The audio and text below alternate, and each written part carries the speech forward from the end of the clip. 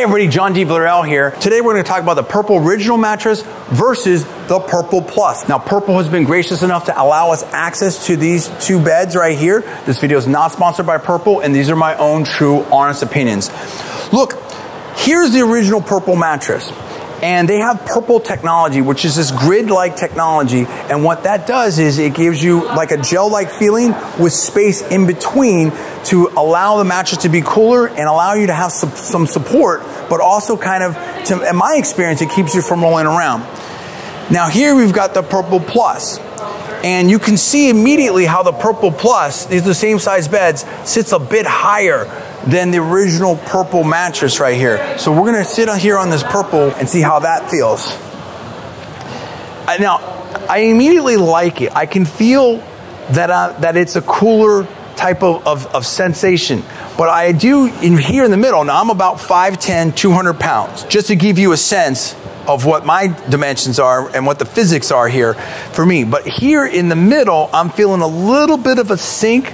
Now, some people might like that. It depends on what level of support and cushion that you want, right? But for me, I'm feeling like I could totally, very comfortably sleep on this and be happy with it. But I'm feeling a little bit, you know, of a dip here.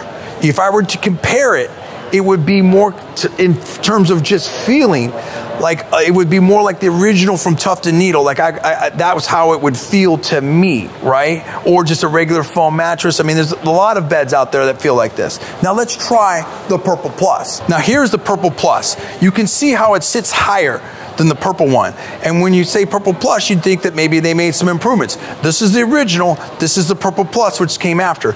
I can tell you right now, I like this one better. It feels like they've got a cushion on top here. It's almost, and it feels like it's a little bit firmer. So it's almost like a cross between like maybe like a pillow top type of experience, or just, you know, you've got more material here that supports you better. It definitely feels, I have much more support here. And again, in terms of that feeling, you can feel like it kind of locks you in a little bit, which I think is great about Purple. I've noticed that on the mattresses that I've tried here is, you know, if you're someone that moves around a lot, I think this is good. If you're someone that wants a cool mattress, I think this is great. Like, I can feel like I haven't felt hot on either one of these mattresses, and I've been on them for a little bit right now. And to me, this is the superior mattress. Like, this feels really, really good. Let's check the edge, because some people like to, you know, tie their shoes, or they're on their bed, put it on their clothes. This has got a better edge right here. See, I can easily tie my shoes and do that, and that feels really good. Let's try the original again over here. Let's check that out for the edge. You can do it. You can totally do it, but I think that the Purple Plus is going to work better in that case. Let's try this. Let's check this out one more time. And you see that difference, right?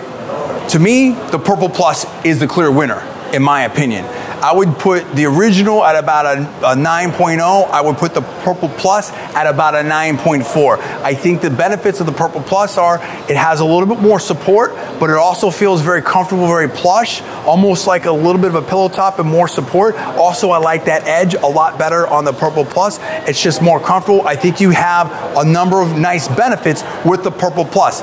Hey, that's my opinion. I'm John D. Villarreal. Thanks so much for watching. I'll see you next time.